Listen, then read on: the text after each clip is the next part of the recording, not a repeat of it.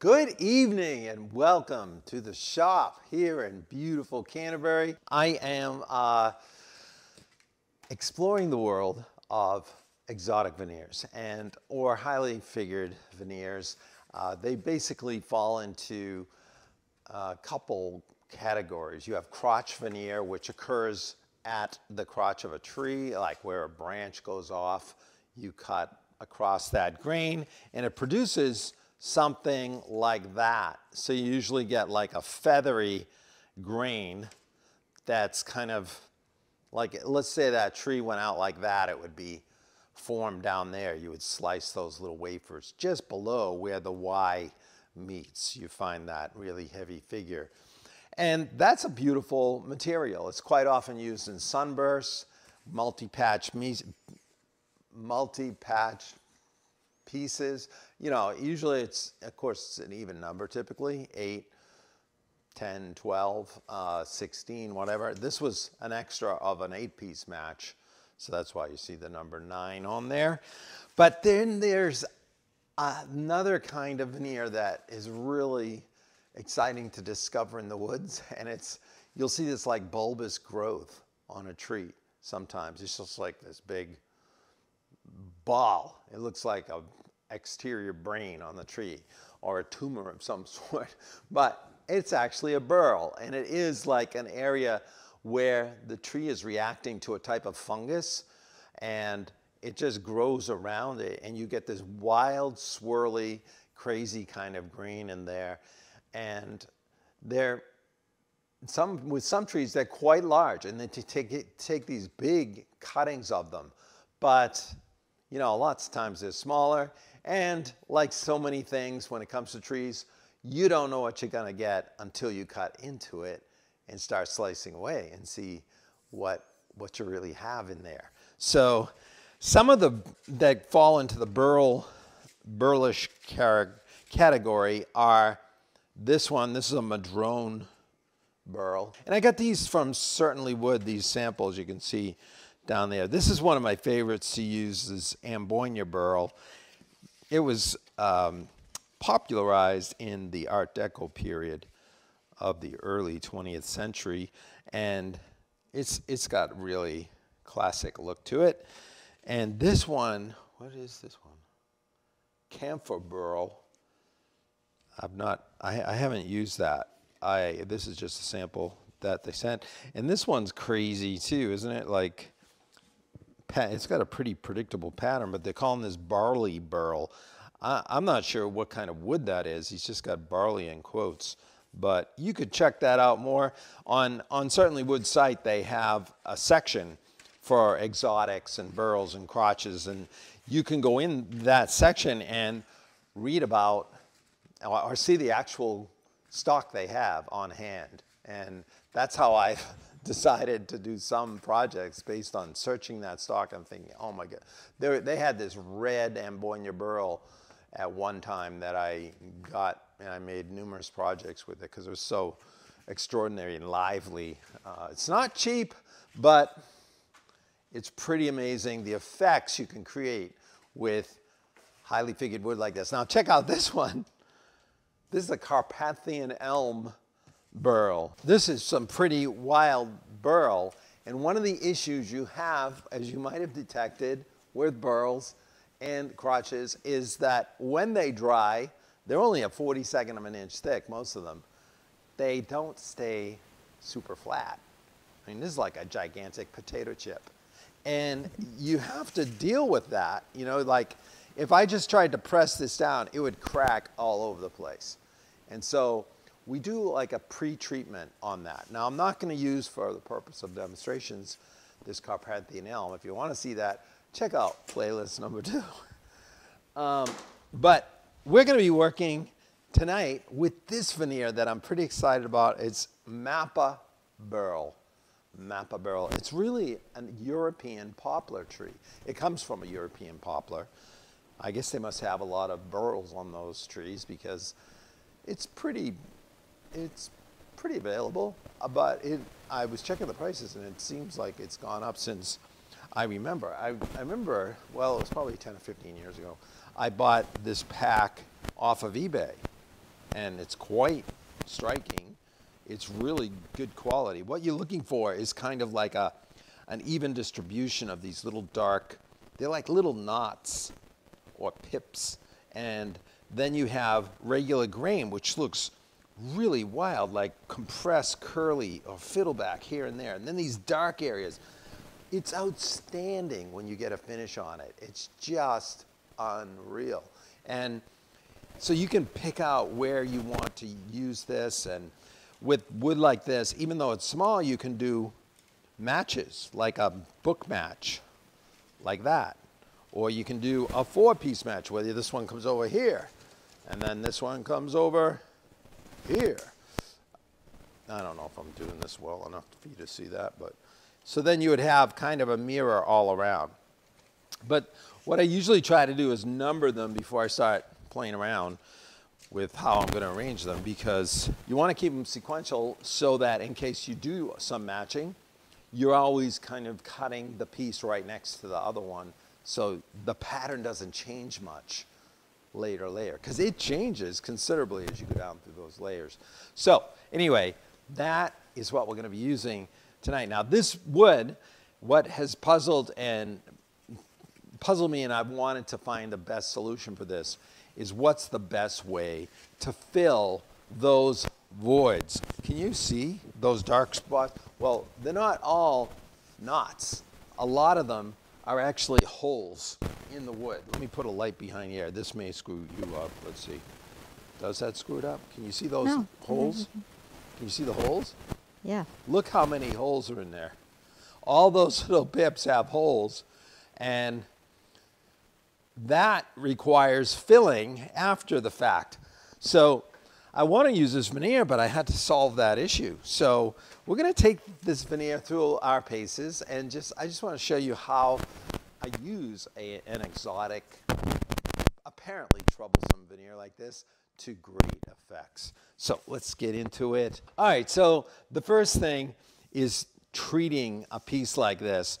You've got to get it out of the potato chip family and flat and more pliable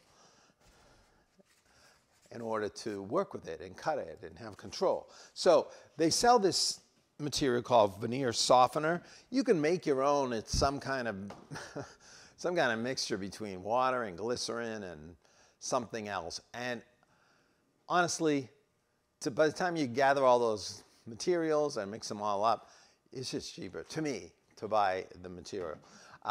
We added links. There's a place called veneersupplies.com. Check that site out. What I like about that site is there's a lot of information on there that you can read about various types of veneer, veneer that's sold with backers and why, and you know, you can get this veneer softener. They have a lot of stuff like veneer saws and softener and all that. So this has like a glycerin in there. That's a key element which helps to soften and relax the cells in the wood. And it comes at double strength. So you really, I think you can get a quart bottle. That's probably all you need. But if you get a gallon, it'll last you quite a while. Because you're going to cut it in half. You're going to add half water to it, and it works really well. So what I do to treat this is I spritz it on both sides. I'm just going to spritz this side. I've got it mixed, my half and half mix in here. And because this grain is so bizarre, like you've got side grain, but you've got a lot of swirly grain, the capillary action takes it really fast right through where the grain is diving down.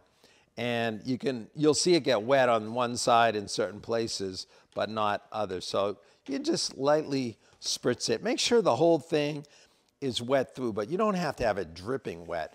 But once you get it good and dampened, you're going to set it aside. I've known some veneer guys who actually have a clothesline in their shop, and they just hang them up for a while. Okay, so they put them on the line. I usually just stand mine over somewhere and let them sit until no more moisture's on there. They just feel, they're not wet, but they feel still like there's a dampness to the wood. That's when you want to press them. So I will take some type of paper. If you have some heavy paper, ideal, you know, if you can get some kind of butcher paper that's thicker. This is grocery bag paper, the brown paper. But if you have access, that's a good absorbent type of paper.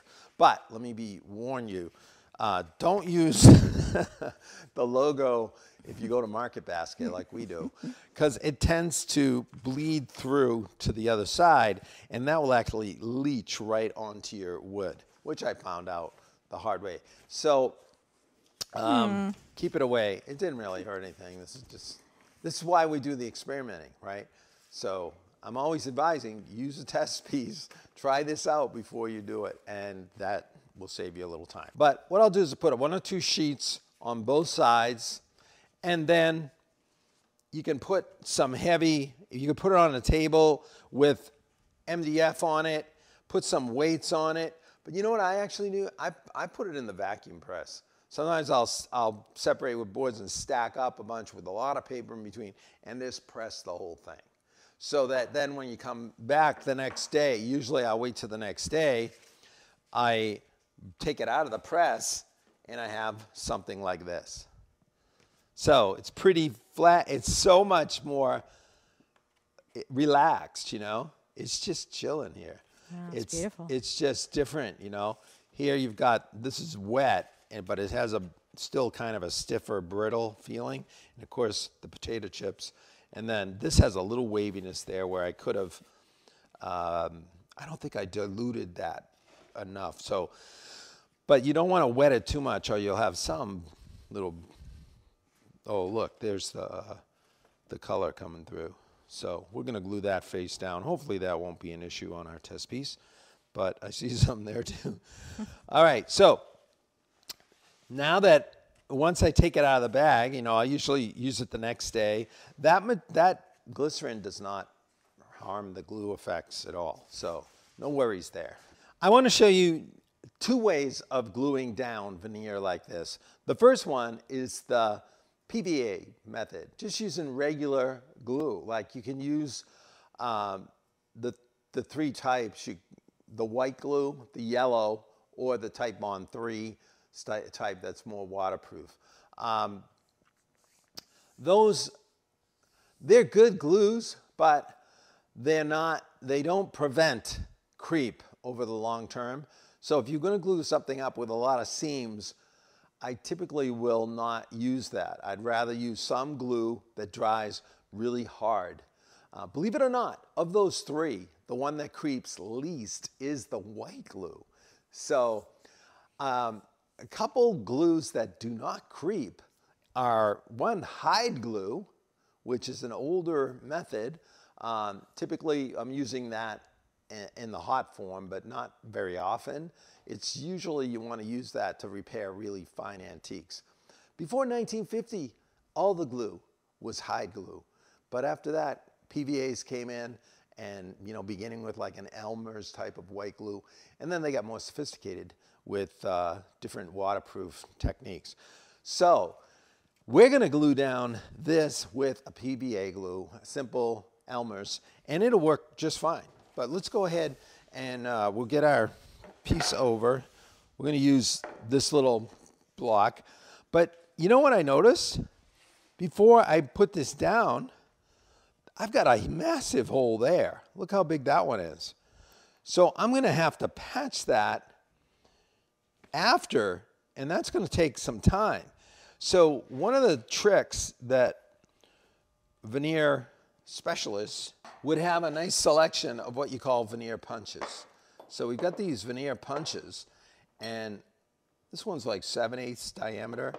This is an inch, but the guy I got these from actually made this one asymmetrical. So it's harder to see that patch.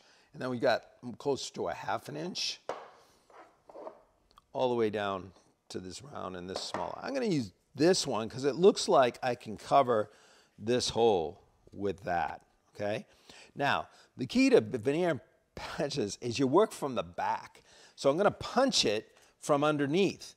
And this makes really quick work of it. You just got to do it in the right spot. I just want to, I'm really cutting it close here, and so I don't want to miss getting that whole spot. I think I got it right there. And then you just tap it. Okay.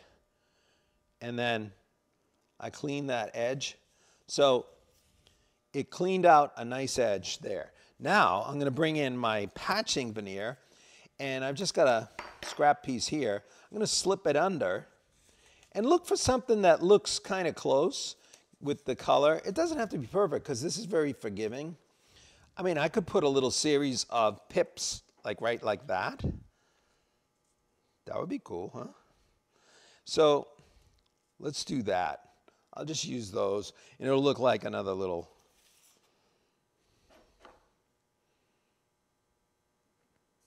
I'm just going to cover that. Almost looks like a cat's paw. All right. Watch the light. Okay. There we go. And where's my wire? I hope I didn't put it away. I did. I want to push that out. There we go. Okay, now I'll bring back my piece, and I'm going to take this little patch. It's going to drop in right from behind. Isn't that sweet how it goes right in like a puzzle piece because it was perfectly cut. Now the reason you work on the bottom is there's a little taper on those punches, and it does create a little bit of a line there, but it's very clean and flatter on the other side if we look at it. It's harder to see, isn't it? But because you have all those kind of patterns all over the place, it kind of melts away. And you can take your time and do like an incredible job matching it up, but I just wanted you to see how fast that actually can go. So just to make sure that doesn't pop out while we're gluing it down, I'm going to put a little piece of tape over that. But see how much faster that was than trying to patch it after the fact. It's just now, it's a full sheet of veneer. We're all set to go. All right, so I'm going to use a little white glue. Don't want to overdo it. And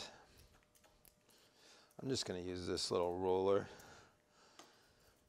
This is made to attach on the top of a glue bottle, but I'm always using it just freehand. It's a hard kind of glue roller.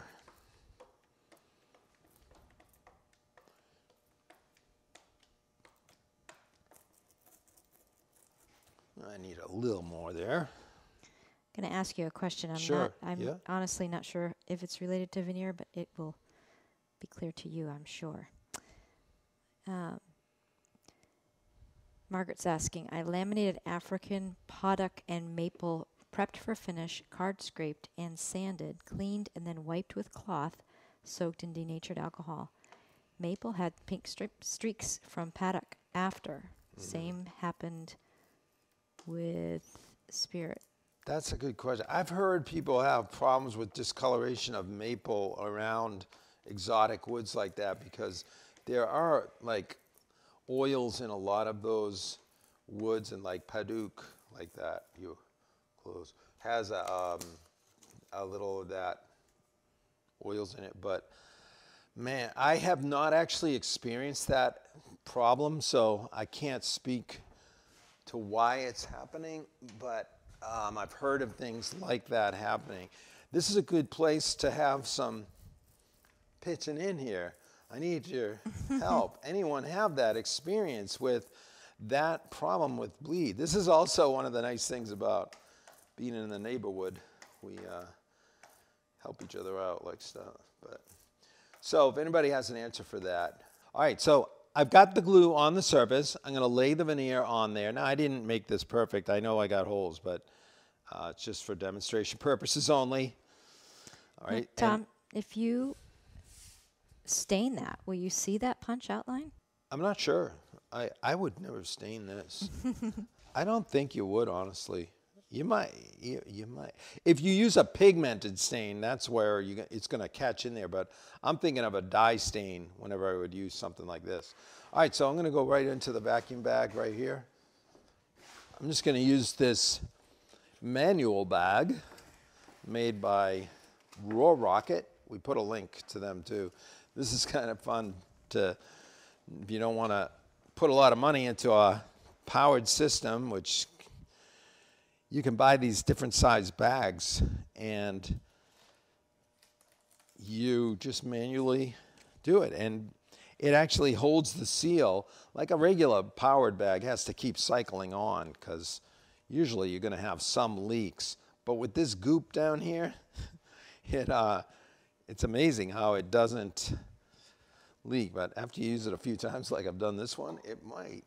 I just try to get all the potential spots where it might leak here. And then they do give you additional strips of this black tar-like material, and you can reseal. So you see you've got the valve here. This is where we're going to take the vacuum, and you need the mesh so that the air can bleed up and find a way. So I'm going to just use the hose on the sander just to get some of this out of there. Here we go.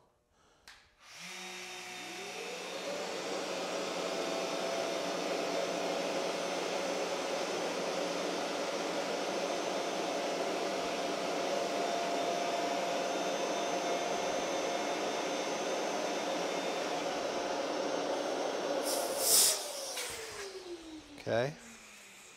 Now I got the pressure, and I'm going to finish the pressure with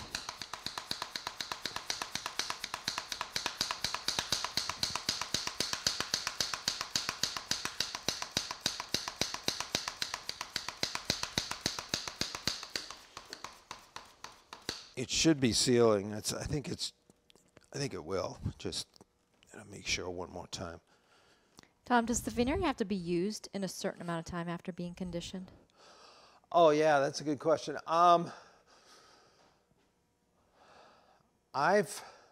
Usually you're going to use it in the next few days. So I have kept it as long as a week or more. But if you keep it inside the paper, I keep it for a while, and it stays really flat and usable for quite a while. But typically, I think you can go 2 weeks as long as you're keeping it, flat between something kind of stored.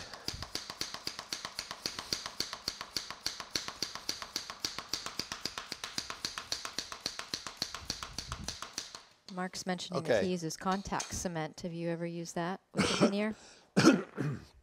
You can use contact cement. I remember reading an article when I first got into this. It was in a book by Constantine's out of New York. And they said, never use contact cement. But, like it was bad. And I have used it, and it works. It's fine enough in certain situations. I just don't, it's just so messy and caustic that there's too many other good options that I don't usually think of it. So I'm going to show you the other option, and we're going to go old school again. We've done this a few times. I don't use hide glue a lot, but it's involved in the filling process that I want to show you soon. So let's do a little hide glue veneering. I've got in here in my glue pot, which keeps a temperature between 140 and 150. It's an electric pot, but you don't need to get something this fancy. I've heard, and maybe somebody can pitch in, that these candle wax pots are less expensive and keep the wax at about the same temperature. You can also use like a double boiler over a little electric plate or something in your shop. Just put a little double boiler in there, and I'm using a jar of my hide glue in about an inch of water that's in there, and I keep this on. And that helps to keep it from evaporating too fast, because it will evaporate.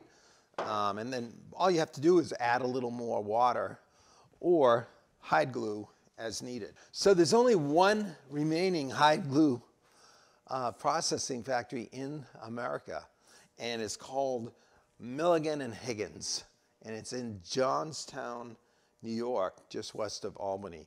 And They make it still from cow hides, and there's a whole process. You can read all about it. We've attached this article. There's 3 articles on hide glue, part 1, part 2, and part 3, and you can search them on Google. It's from, what was the? Popular Woodworking. It was a Popular Woodworking series of articles by Bob Flexner. So it's pretty fun to read through. He goes into the process of how they make it and various differences. This is what's nice about the Milligan and Higgins. They use a process that gets rid of this bacteria that's so common in a lot of hide glues. It just stinks. When you melt it, it's disgusting to work with. And this is the first hide glue I've had. I asked the guys at Wood Finishing Enterprise, I go, did you get that from Milligan and Higgins? He goes, oh yeah. He said, that's the only place left. So this is a number 192, which just means hide glue is rated by gram strength, and it's just the amount of weight, how many grams it takes to dent the hardened, gelled up hard surface of, that's how they test it. So a lower gram strength number is a softer, weaker bond, and the higher is a lot more. So 192 is typical. 192 gram strength is typical for furniture makers. And the reason you don't really want it too much higher than that is as you go higher, you have less time to work with it. It gels faster, but it ends up drying harder and stronger.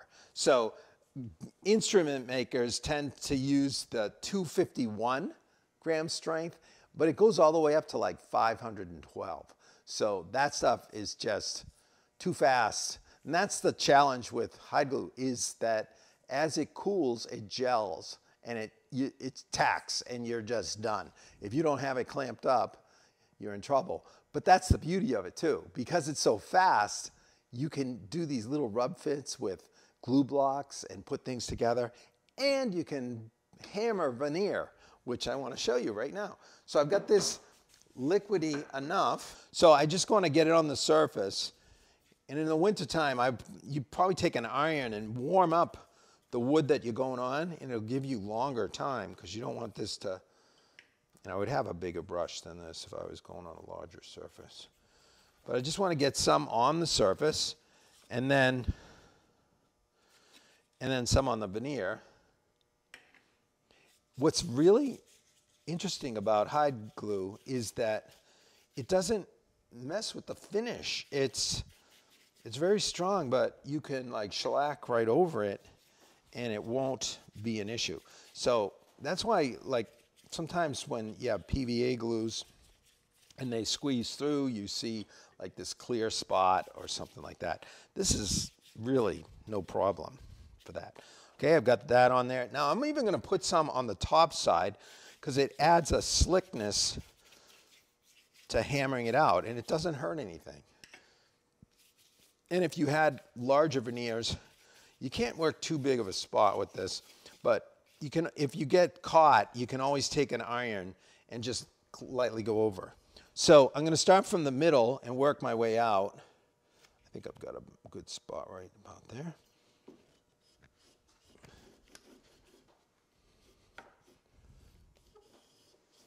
Can you use a liquid hide glue for veneering, Tom? What's that?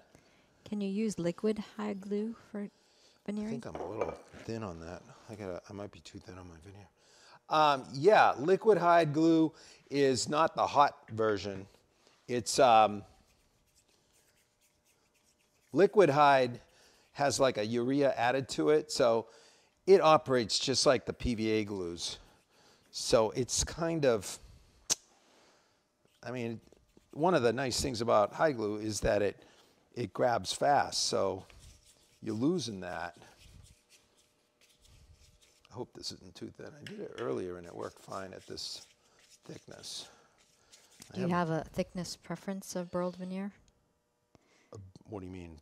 What thickness of burled veneer do you prefer? Is Oh. thicker better? If so, how thick is best? Well, when you buy in veneer, it tends to come in a 42nd of an inch, pretty standard for veneer in general.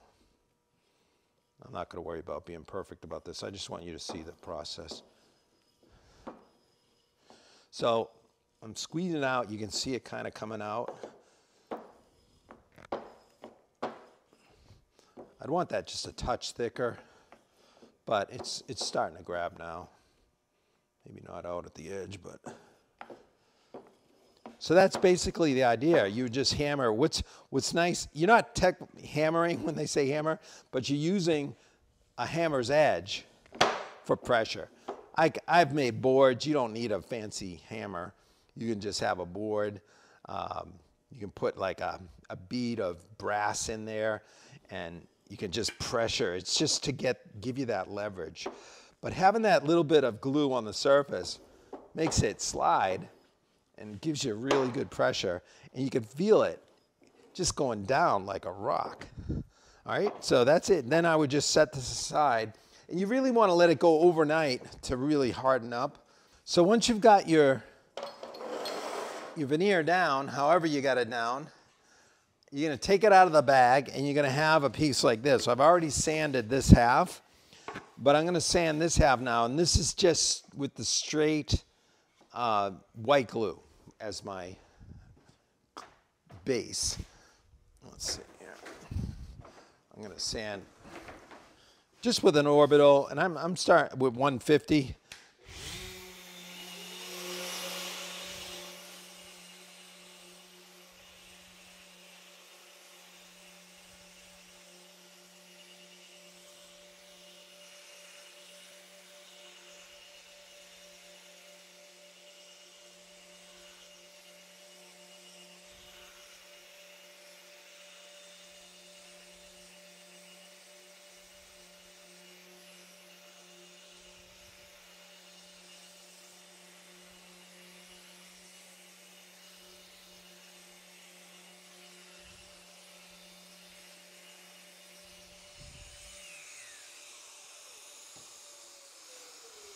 All right, there we go. I can see a little bit of the blue from my grocery bag. That's not good. But see these little white circles? Can you? That white circle and that. There's a bunch of them. Those are actually, you're seeing through to the plywood below. So those are holes. There's a lot of them. So I can't just finish this.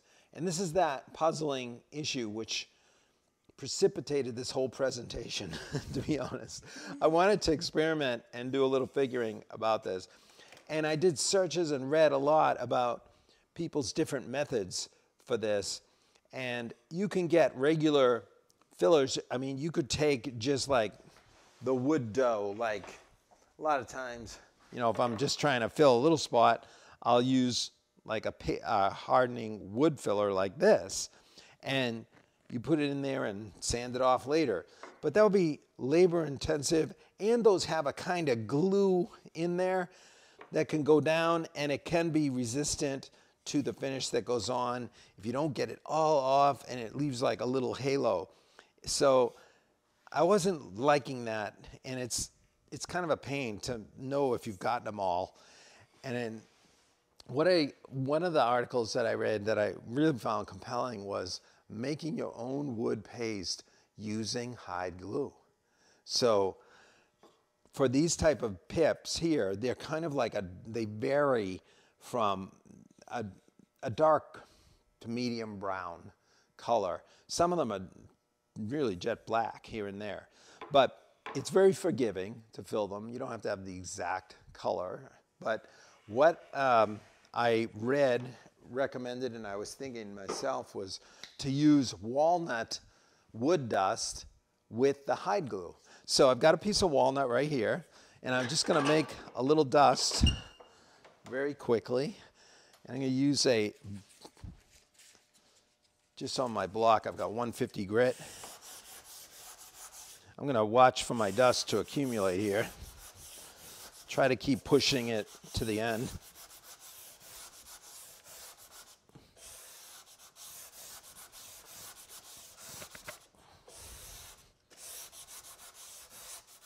All right, that should do it. I did a little bit earlier, and I've got a little in this cup. I'm just going to push it off into the cup. Okay, so we just got a little wooden dust in there.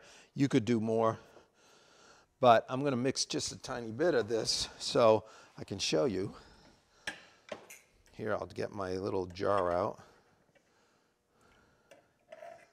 So here's the hide glue in there, and that is a little thin, but it's good for this because you want it a little thinner to do this because you're going to mix it with all that dough in there, I mean the dust, and make a dough. I'll just put it right in there, and then with a stick, we're making our own filler. Can you talk about the comparison or the advantages of hammering versus vacuum pressing? Well, it's two different, it depends on the type of glue. Like you hammer veneer with hot hide glue because it cures so fast. You wouldn't have time to get it in the vacuum bag. The vacuum press is for longer setting glues or for laminations where you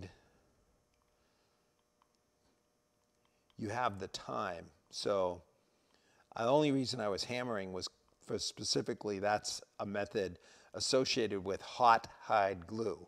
You have a cooling characteristic and you can do it that way. It wouldn't make sense with other types of glues because they don't have those same properties. So anyway, that's a little bit runny. I'm going to add just a little more wood dust and then we'll be ready. We'll have our gel ready. So let me make a little more dust here.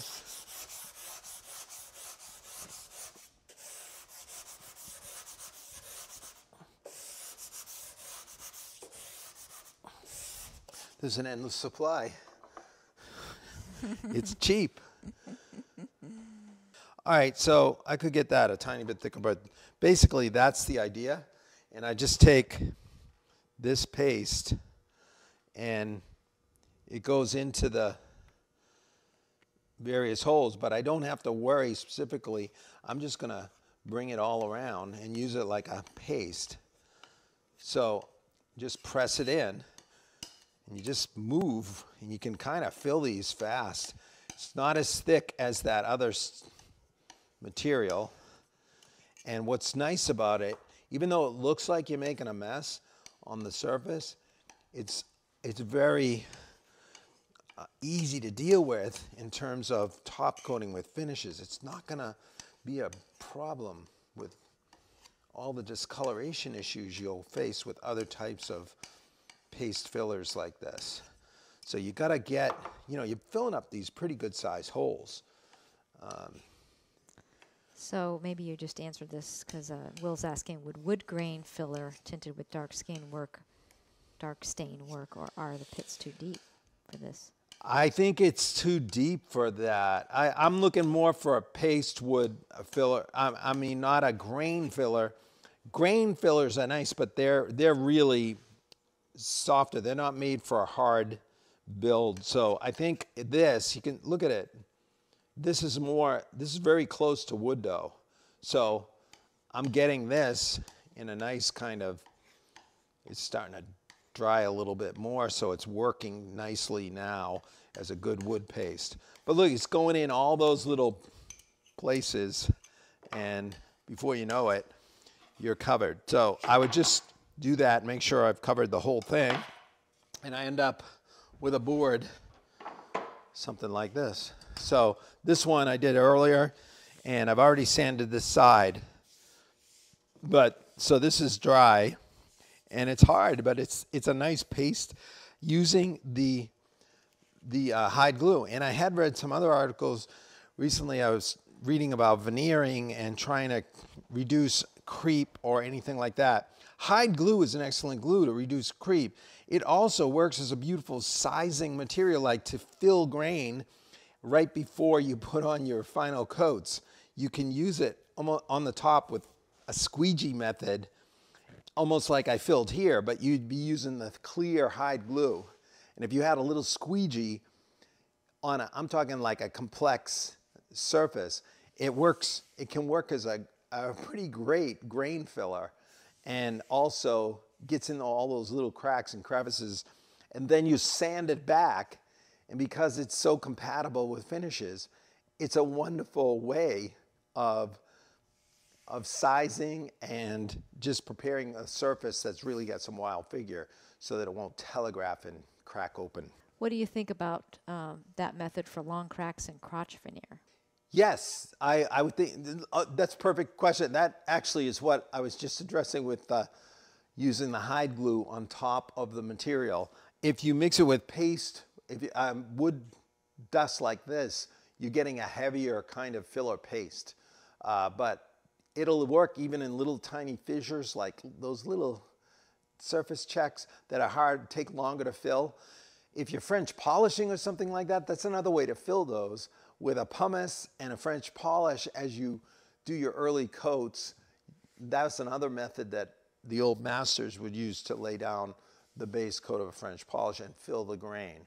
But this, I like the idea of the hide glue in certain cases when you're working with crazy figured grains that you might have a lot of joints, because you're adding the glue effect and the stabilizing effect of the glue underneath as a sizing filler. All right, so here we go.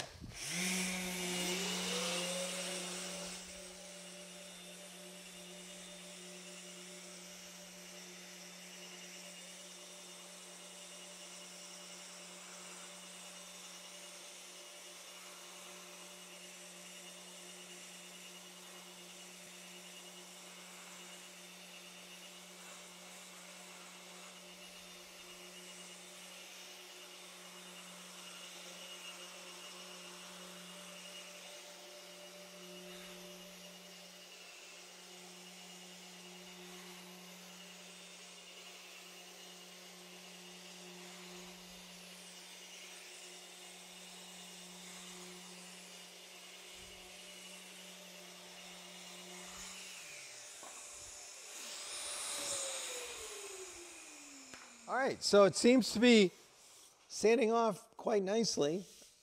I would spend a little more time just to be sure, but if we look over here now, everything looks pretty filled, but I know I missed one. Here's one that didn't get filled. It looked like it did, but all the rest look pretty nice, and they're up to snuff. That there was some debate as to whether the hide glue shrinks back, but I think with the wood dough, it's very minimal from what I was reading.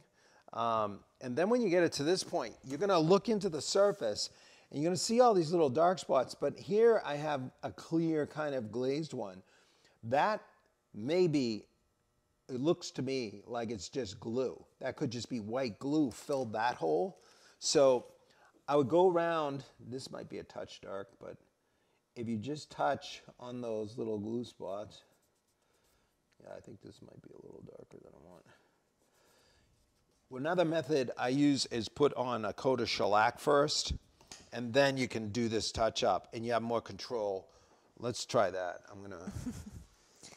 I would have. See, that's one of the things about when you're using touch-up markers like this, and we do have a link to a Mohawk marker. They make them in a lot of different colors. This one's nutmeg. It's a little dark brown. I put a kind of a warm medium brown link there. You can buy whole sets of these markers. They're nice when you're dealing with stuff like this or things in general. And what I like to do is actually put that first wash coat of shellac down, because it acts as a sealer, or whatever your first coat of finish is, and then it becomes more apparent where you have those little clear glue spots like that, or something that might need a little touch up. Then you can touch it up with much greater control. You could see what happened on that one. Because I didn't have this surface sealed, I got more absorption, and you lose a little control of it, so it might go darker than you wanted. Like I felt that. So that's how I usually do it. So let me see. All right, so I've got a little shellac here. Let's see what it looks like. We're gonna this is probably 1.5 pounds to a 2 pound cut. And this is de-waxed shellac. It's a blonde shellac that we made not long ago. This is just to get some sizing. Are you seeing that okay? Mm-hmm. It's not glare? Nope. I want to get over to some of these pips that, wow, they look pretty nicely. A lot of them are very close to being filled. It might be the kind of thing that you have to do 2 applications on too, like you sand it. All right, so let's do this one. All right, so see where I touched that one? It looks dark, but it wouldn't even be objectionable because there are some other dark ones to begin with. That's why this stuff is so forgiving.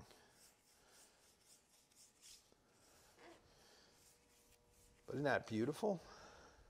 Yes. And then once it's dried, then I could touch up any that looked a little off or clear or unnatural. So I can definitely see this one that I didn't fill that I pointed out earlier. And I can see others that are definitely filled with that paste from earlier. So you go right on and do that whole top, but look at how lively that gets. Is that a So bad pretty. angle? Yeah, so Can you pretty. see it all right? All right, and now I have another panel. I wanted to test this because I hammered this down just like we did our other panel earlier, and I sanded it, but I had just hide glue right on the whole surface. I want to see how it reacts with this shellac. It's going on beautifully. It's not as amber. Maybe it's sealing the grain a little more. I'm not getting as amber an effect, but pretty close. I could just add a little more to the, but it's the same beautiful effect. And that was just hammered on. But I think I would, in most cases, I'd be putting it down with some type of PVA, or there's a Unibond 1 type glue that dries very hard, doesn't allow for creep as well. And that you can get from Veneer Pressing Systems. Also Unibond 800, which is a urea formaldehyde type glue, quite often used with laminations because it dries, it doesn't slip at all. But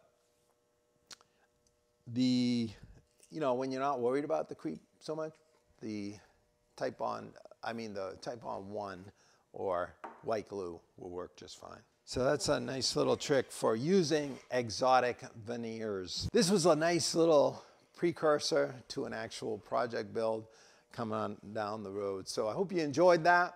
And as always, if you enjoy this content, please consider subscribing and liking and sharing and hitting the red button, right? Red button. And check out over at epicwoodworking.com. We've got courses, and the mailing list over there is just too good not to be on. And the neighborhood community. Yeah, that's right. All right, everybody, thanks so much for hanging out with us tonight. We look forward to seeing you again next week, right back here